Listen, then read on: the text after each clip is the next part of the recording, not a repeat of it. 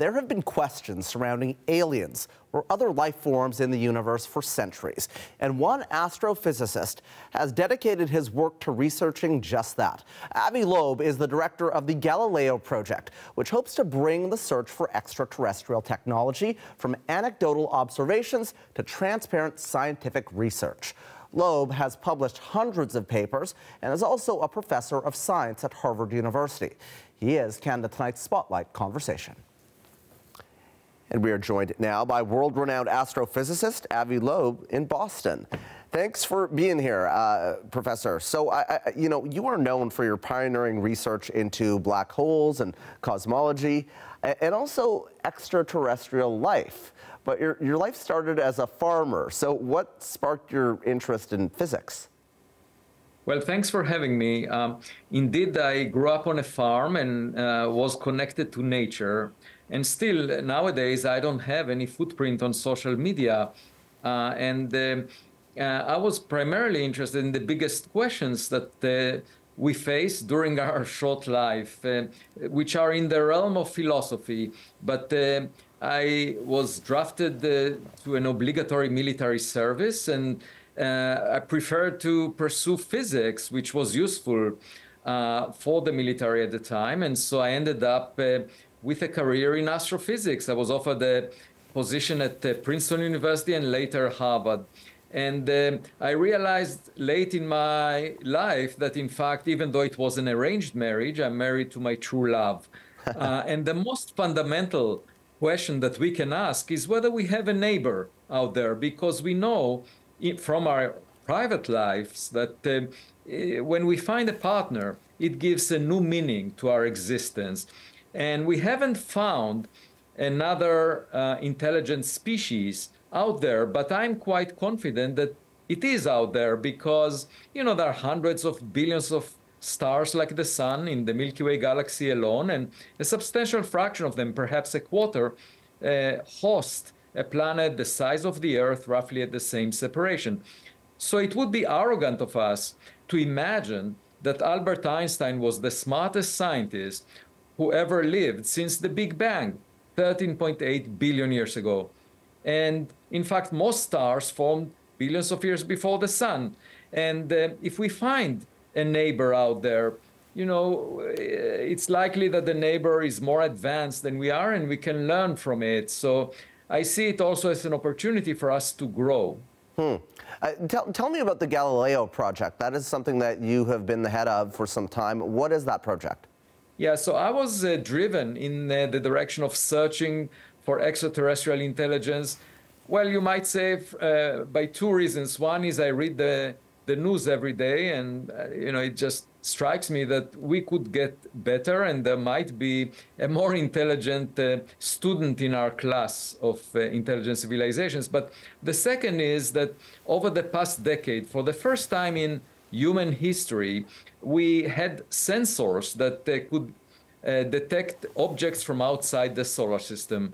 And the first one that was spotted was a meteor, roughly the size of a watermelon, an object that collided with Earth and was moving so fast that it couldn't be bound to the sun by the sun's gravity. So it must have arrived into the solar system from outside. It was an interstellar meteor spotted by sensors aboard US government satellites.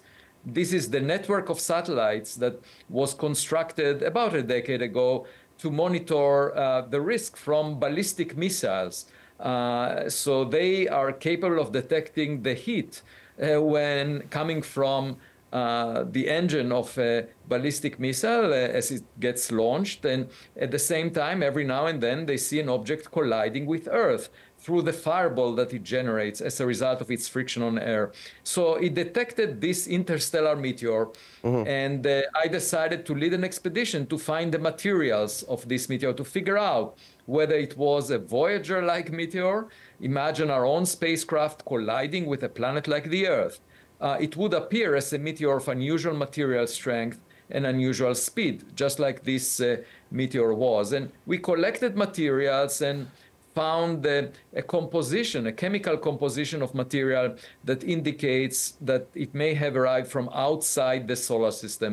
So that's very exciting. That's one branch of the Galileo project, looking for the materials of interstellar meteors, objects that collide with Earth but originated outside the solar system.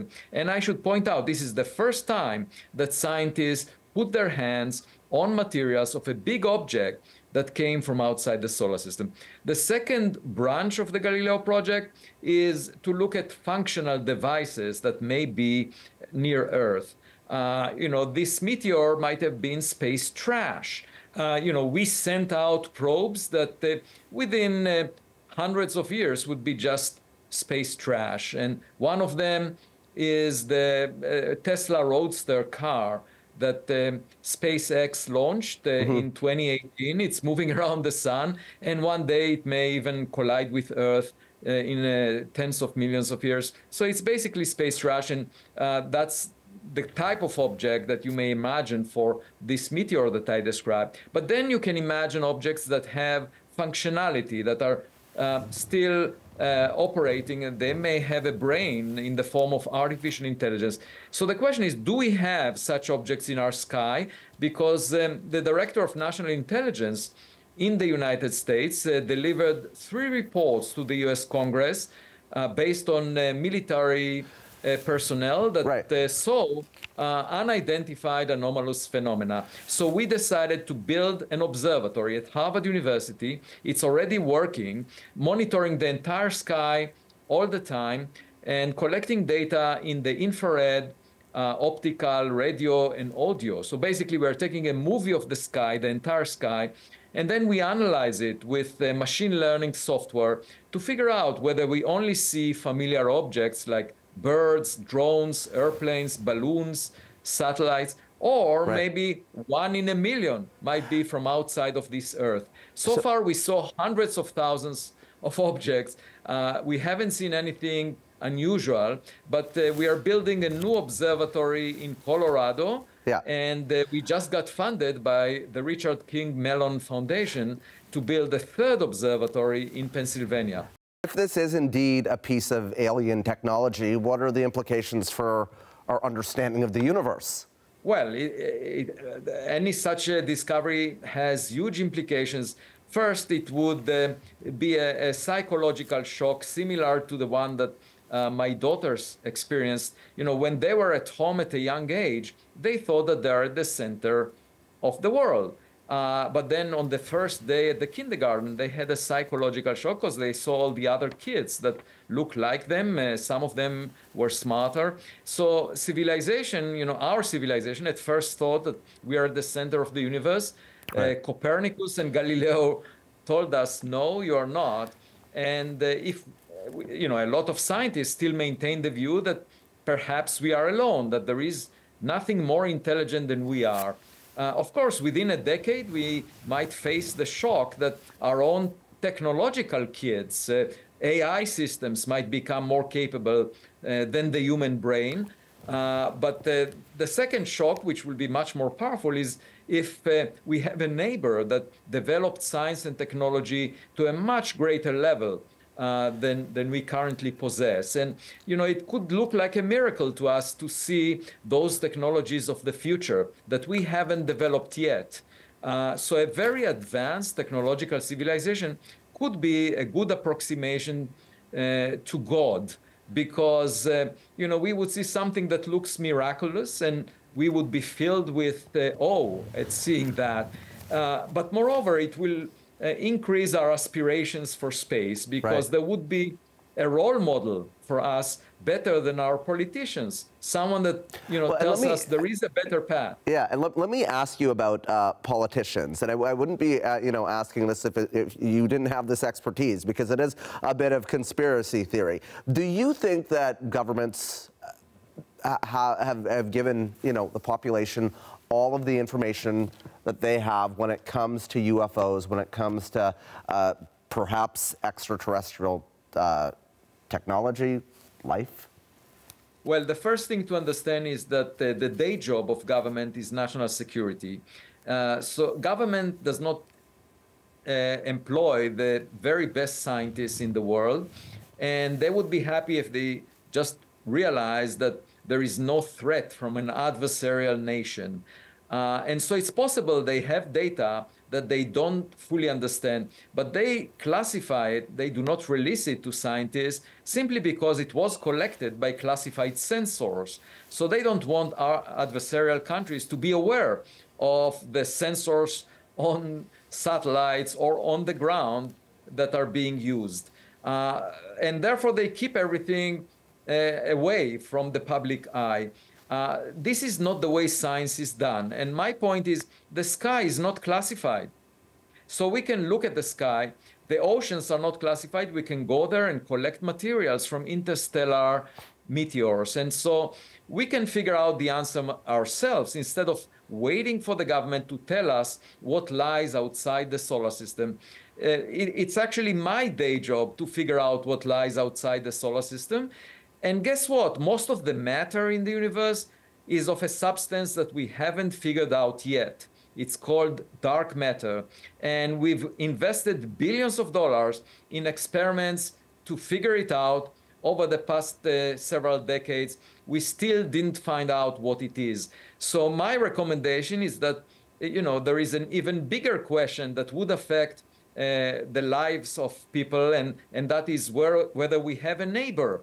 And the one approach that was not tried in the past is to search for objects that may have arrived at our mailbox, that may be in our backyard. If we find a tennis ball from a neighbor, at least we would know that the neighbor plays tennis. So last question, as exciting as your extraterrestrial research is, it remains controversial among some people in the scientific community who call it too sensational. What is your response to those critics? Well, my response is that common sense is not common. And so this is the most fundamental question that will affect the future of humanity that science can address. The public cares a lot about it. The government cares about it. And it's inappropriate of the scientific community to ridicule it and ignore it, because we have the tools to address it scientifically by collecting evidence, not having opinions. What I usually tell young people is stay young. Do not pretend to be the adults in the room that know the answer in advance. And my hope is that since this is a path that was not taken in the past, there might be some low-hanging fruits. And you will know about them if we collect them, because the scientific process that the Galileo project is following will show the findings to the public as soon as we have them. And maybe that young farmer who was peering up in the sky looking at the stars so long ago will be at the forefront of that discovery. Astrophysicist Avi Loeb, we appreciate your time. Thanks for having me, and I'm willing to take a one-way trip anytime to space if offered. As am I. We'll see. We'll do it together. Thanks, Avi.